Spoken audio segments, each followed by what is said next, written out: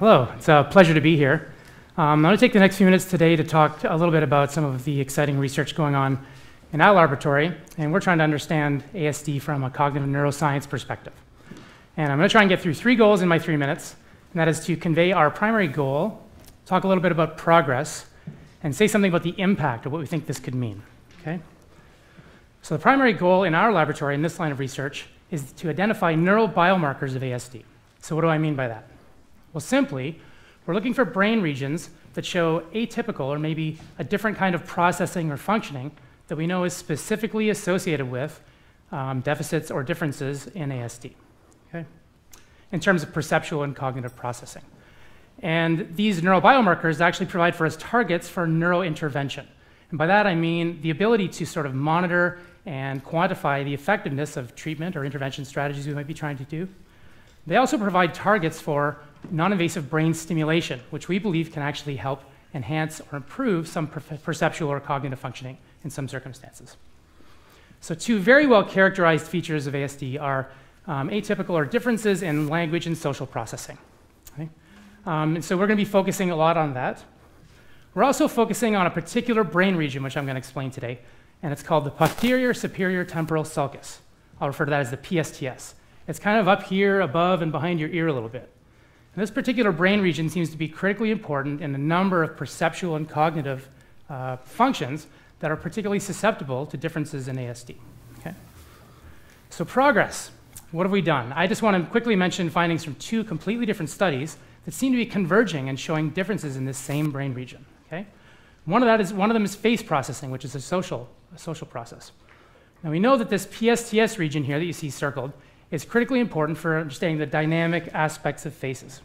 So that involves any kind of motion that signals social cues, subtle emotional cues, and language processing.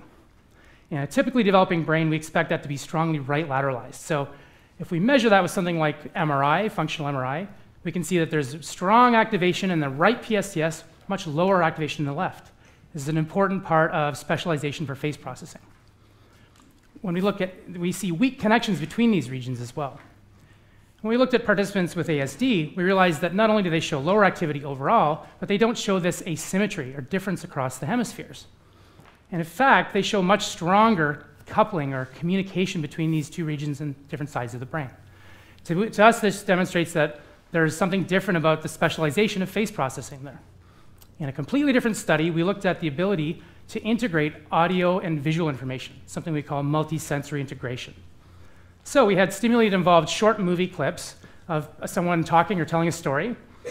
And those movie clips could either be synchronized, right, so the sound and the vision are matched up as they should be, or we could play the audio track a little ahead so the thing was out of sync, kind of like a badly loaded movie on YouTube, where the audio is coming before the visual.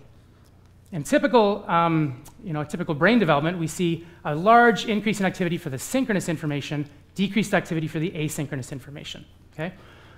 That's a marker of multisensory integration. We found something very interesting in ASD where we found the complete opposite. So in that brain region, there's a decrease in activation when the information is synchronized, but an increase when it is asynchronous. We think this more basic perceptual level difference might give rise to downstream higher cognitive differences in things like language and social processing. So I'm over time, I'm almost done. The impact, what do I think this all means? Well, we're trying to develop neurointervention strategies. I want to tell you about 2 of those quickly. One is a non-invasive brain stimulation. Okay, so using things like transcranial magnetic stimulation, these are low magnetic fields on the scalp that can actually boost or alter brain activity on the cortical surface. And we know that if you know where to stimulate the brain and how to do that, you can improve perception and cognition in some ways. We think this is a strategy with this biomarker. Finally, with interesting technology, these headsets nowadays can actually communicate very reliable information about brain activity, brain waves or electroencephalography, to your smartphone wirelessly. So we're working with a company that develops apps for your smartphone that can actually take these brain signals and give feedback to the person. So we're trying to develop some neurointervention strategies that way. So we're really excited about this way forward, and hopefully it sounds exciting to you. Hopefully I have an opportunity to speak with you about it a little later today. Thank you.